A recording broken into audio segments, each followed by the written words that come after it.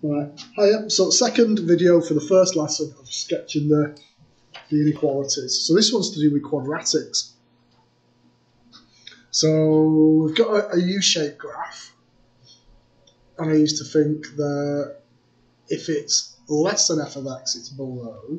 If it's greater than f of x, it's above, which isn't ideal. So let's have a look at this question here. So if we have a look at x squared minus 4x plus 3 is equal to 0. If I put it in poly, that gives me x is 1 and x is 3 as the roots. I know it crosses at plus 3, and just to make it harder for us, I know I've got to do it with a dashed line. So I know my roots are at 1 and 3, so the roots are on the right hand side. So I just kind of do what I think it's going to look like. Remember, these are just sketches. There. So that there is 1, and that there is 3. And I've got y is less than x squared minus 4x plus 3. So I have to decide where it is.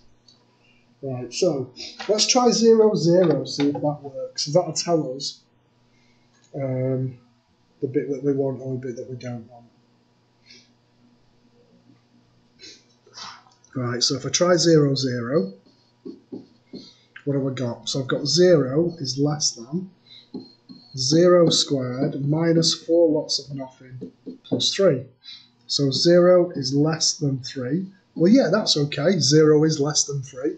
So it's this bit outside that I want. So everything underneath the x squared graph, the blue dashed line, is what I want. And I shade, now it mentions it up here as a reminder, shade the region that you don't want and clearly mark the region that you do want. Right, so I want the bit on the outside, so I actually don't want this part, which makes it look really, really weird, doesn't it?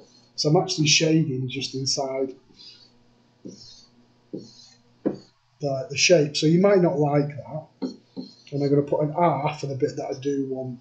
So you've got one for you, which I assume is the other way around. So have a go at that one. When we do it in class, I'll do it now. It's up to you. So if you have a look at another example, so this one's got a couple. Hang on, let's go on the right page. So this has got 2 of them. So let's have a look at this one then. So x squared minus 4x minus 5 is 0. So that gives me roots at minus 1. So poly. So it gives me x is minus 1, x is 5. So I know that it's got a solid line, so that's easy to draw. So I know I've got something which goes like that.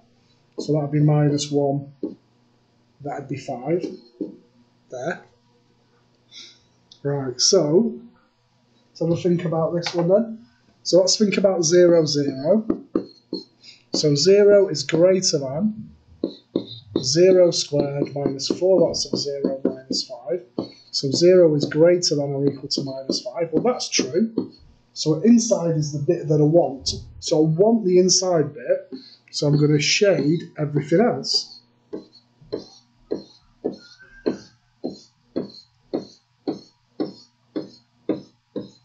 I use 0, 0 just because it's easy. Right, then we want y is less than 4. So that's easier to do. So that's going to be a dashed line. And I'm going to do a line going across there at 4. I want, but this is easy this, I want below. Because if y is 0, 0 is less than 4. So that's easy, that one. That's 1 below. So I shade above.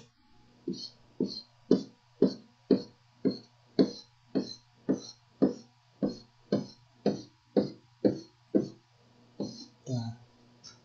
And as long as I do my region, show it with a big R, I can't go wrong. And I think that's the end. There's one question there for you to do. I think that's the end of the first lesson. The other one's about cubics, I think. I'm looking forward to that one. Right then, see you in a bit. Bye-bye.